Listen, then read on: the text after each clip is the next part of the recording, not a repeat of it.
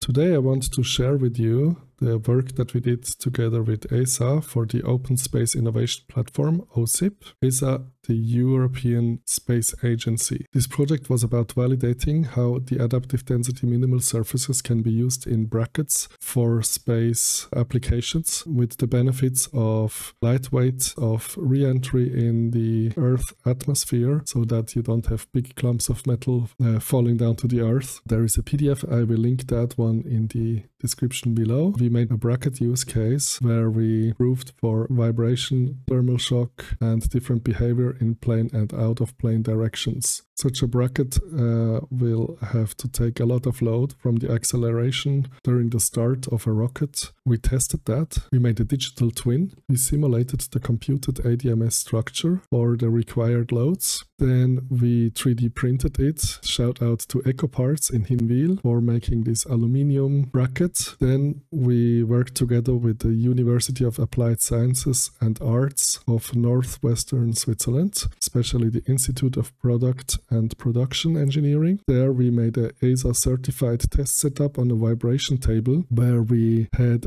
high G loads on our bracket in different directions. We measured the response of the frequency. So you see the green line is our simulation result. Below you see the test results of the actual physical test. Frequencies match in the harmonics pretty much. I show you how you could achieve a similar result. Let's take a look. Here we have some fixed points where we need to attach the bracket to the surroundings. Basically, this is where you screw the bracket down. Then we will have an envelope where we want our ADMS to happen.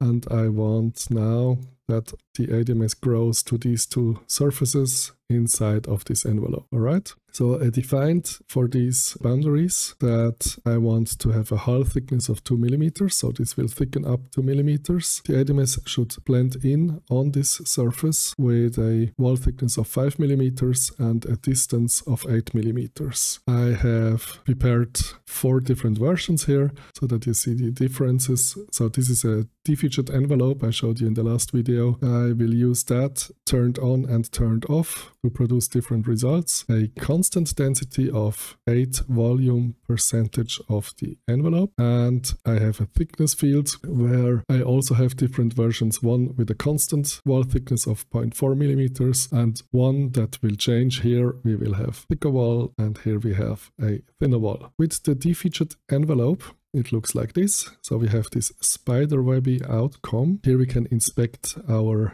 blend distance and our hull thickness. I turned on the variable wall thickness here. Here we should have this 3 millimeter wall thickness. And you see that here, and then it rapidly goes back to 0.4 millimeters. If I turn off the defeatured envelope, I get these volcanoes again, and I still have left the wall thickness here to be varied. And this looks pretty much similar to the one that we did in aluminium. Last but not least, we have one with a constant wall thickness. This is a quick overview on how we controlled the satellite brackets. I hope you liked this video and see you next time.